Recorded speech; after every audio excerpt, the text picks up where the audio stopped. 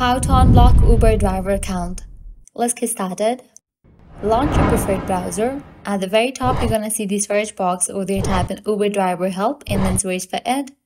With that, different website links will appear. Scroll down and navigate to this one website option, help.uber.com. Go ahead and open it. With that, you'll be directed to this page.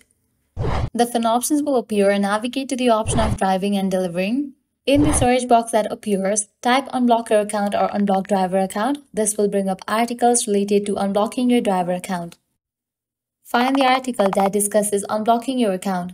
Within this article, you should see a link to the appeal portal. Click on the appeal portal link to submit your request to unblock your account. Keep in mind that unblocking is not guaranteed and depends on the reason for the block.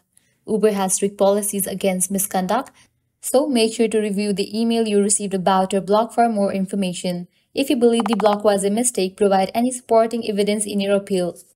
And there you have it. By following these steps, you can appeal to unblock your Uber driver account. Be detailed and truthful in your appeal to increase your chances of success.